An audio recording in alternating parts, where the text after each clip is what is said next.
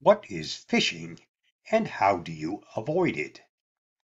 My thanks go to Andrew Heinzman for his excellent article on this topic, which was published in Reviewgeek. And this is what inspired this video. To read the whole article, just follow the link listed. The rise in remote work, online shopping, and incompetent FCC leadership creates a perfect storm for scammers. Phishing attacks are more common than ever before, and they regularly lead to fraud, identity theft, and corporate data breaches. But what is phishing and how can you avoid it? If you find this video helpful, don't forget to like, share, subscribe, and get involved. Phishing is actually a catch-all term for a variety of cybercrimes. But in its most basic form, phishing, pronounced phishing, is a scam in which a victim is tricked into sharing sensitive information or download ransomware. The majority of phishing schemes occur via email or SMS text messages, and they tend to follow a simple formula. Scammers will impersonate someone trustworthy, such as Amazon, a police department, or an employer, and tell you about a problem that requires immediate attention. Usually, the problem can only be solved by sharing credit card details, opening a malicious file, or typing your login data into a fake website. Phishing schemes can be very sophisticated. Scammers may learn details about your employment, subscriptions, family, or location before attempting a phishing attack. If you order shoes from a website that's been hacked, for example, a scammer may send you an email asking to verify the purchase of your login details. And if you're of retirement age, a scammer may impersonate a young family member to beg for bail money. To be perfectly clear, phishing schemes aren't just directed toward individuals. According to a recent Proofpoint report, over 55% of businesses fell victim to a phishing attack in 2020. More than half of these companies ended up with ransomware on their systems. And unfortunately, several of these phishing attacks led to a data breach, which can expose customer information to hackers. Governments are also a huge target for phishing schemes. The CSIS maintains a long list of successful cyber attacks against government organizations, and many of these attacks were enabled by phishing. You need to realize that regular people are the first and only line of defense in a phishing attack.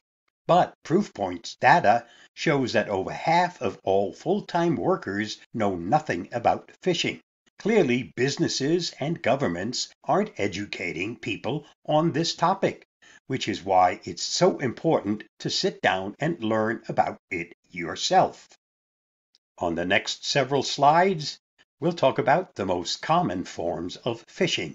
First is email phishing. This is the most common form of phishing. A scammer impersonates a popular website or figure, like Amazon or a politician, in an attempt to steal your information or trick you into downloading ransomware. They may even create a custom domain name to make their email address look official. Spear phishing. Scammers who want to hit a specific target will resort to spear phishing.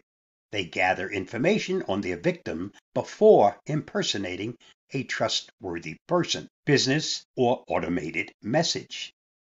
Clone phishing. Most phishing emails are sent to victims at random, but in some cases, a scammer will send you a duplicate version of a real email. If you receive an order confirmation, for example, a hacker may send a copycat order information containing malicious links or attachments. Pop-up phishing. Pop-ups are still a common vector for scams and malware. Modern pop-up phishing attacks usually take advantage of a browser's notification settings to send you antivirus warnings. Angler phishing. The world of social media lets scammers angler fish for victims. Essentially, scammers will impersonate a public figure or company on social media. Someone may impersonate a YouTube creator to share scammy sweepstakes links in a video's comments, for example. Whaling. When a phishing attack is aimed toward an important person, such as a CEO, it's called whaling.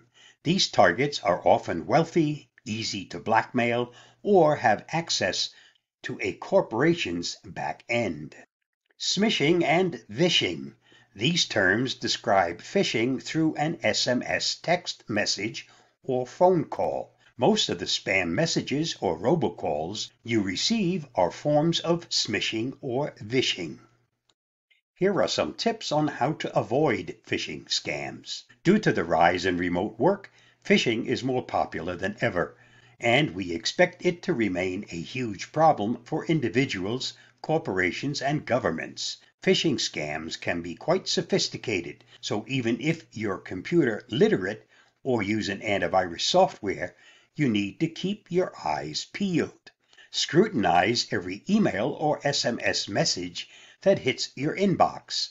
If someone sends you a URL or a file, don't open it unless you can verify the source. And I'm not just telling you to look at the sender's email address or phone number.